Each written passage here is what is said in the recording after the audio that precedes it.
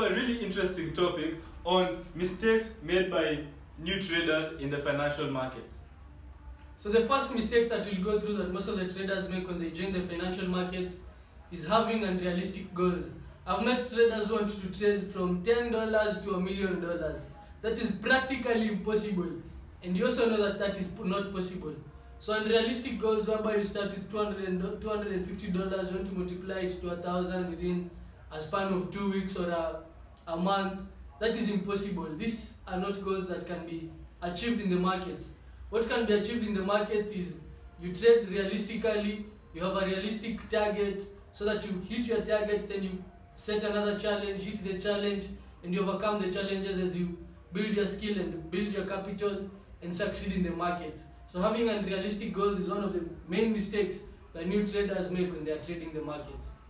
Number 2, and to add on that, is instant gratification. And if you know me, and if you know Kenneth, and if you know our team, we do not like this story about instant gratification. And basically, when we come to the financial markets, when we're talking about instant gratification, we're basically talking about a newbie trader who has just started trading the other day and wants to rush into the demo account and immediately wants to rush into the real account and wants to make, as Kenneth has said, a large sum of money from a small account size. That is really impossible. So when it comes to the financial markets, you need to understand the deferred gratification or delayed gratification, that you need patience and time in order to become successful.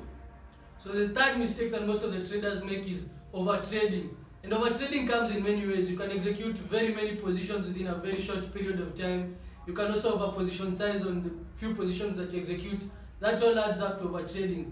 The simple thing that will end up after you overtrade is you go through what is called the risk of ruin in the financial market. This means that all your capital is lost and you have nothing to trade left. So basically you're out of the markets and all your money is taken by the smart traders. So we call you dumb money and you're the smart money since you take your money in the markets.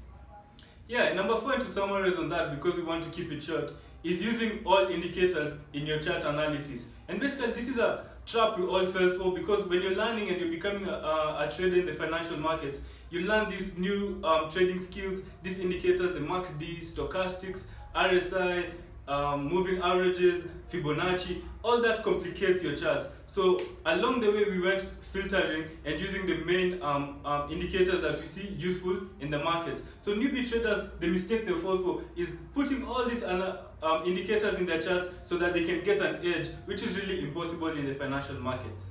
So those are some of the greatest mistakes that you think that if you can avoid those mistakes, definitely you'll make some mistakes as you learn how to trade and as you build up your skill, but you try and tell people not to make the mistakes that will make them not survive in the markets.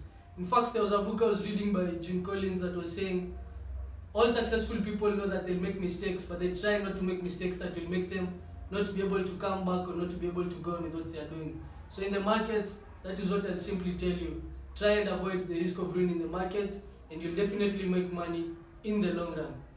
Yeah, and just to summarize on that, our main goal here at Financial Hub and when we're teaching people is to preserve capital. So that's the main goal, not to blow your account, not to lose all your money. And this is something we fell for many times. Kenneth here lost all his money, I lost my money, our team, most people lost their money, and from that, we've learned from that. So as a newbie trader, learn these mistakes and try and avoid them as much as possible. So to add on that, be sure to watch our previous videos and our upcoming videos and subscribe in our channel below. Thank you guys for watching.